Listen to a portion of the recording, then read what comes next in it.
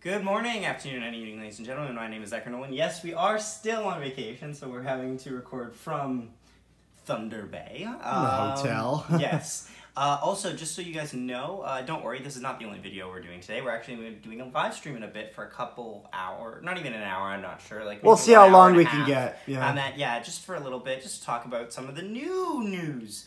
But yeah, in the meantime, let's talk about Eric Comrie, because this boy has been through a lot.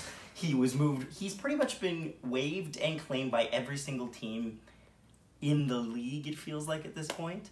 And we signed him to 1 year at $750K. Now, honestly, at this point, I think there's a growing realization that he's probably not going to ever become an NHL caliber goalie, at least not a steady option.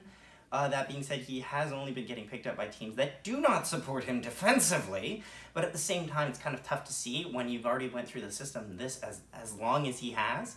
So signing him to probably a two-way contract, which would have him also mostly just playing the Moose, is fine. Maybe you can give him one game in the NHL, just one, because it is an 82-game season after all, but that's probably about it. I expect us to lose Brossoit in free agency because that news hasn't come out yet if we have already.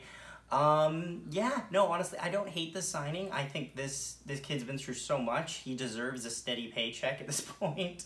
But I don't see him ever really breaking through. I could be wrong. But, like, it's kind of one of those things where it's just a Dom Toretto moment where it's just family, so you're re-signing him again. Like, he'll mostly play in the AHL, probably with Burden, unless we bring up Burden as a backup to Hellebuck. But yeah, we'll see.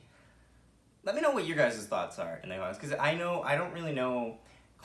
People's opinions on Comrie's are kind of mixed. It really does depend. But yeah, don't forget to check out our live stream, which will be going on pretty much after this gets posted. Yep. And check out some of our other videos because we've been covering quite a lot recently. So important. We are going to be releasing either today or tomorrow a compilation video. Yes. Of every time we play the Canucks. That's going to be one of... Oh, that's going to be good. That's going to be a very good video to watch. Yeah, be sure to leave...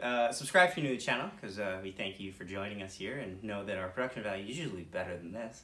And leave a like as well. Comment down below your thoughts.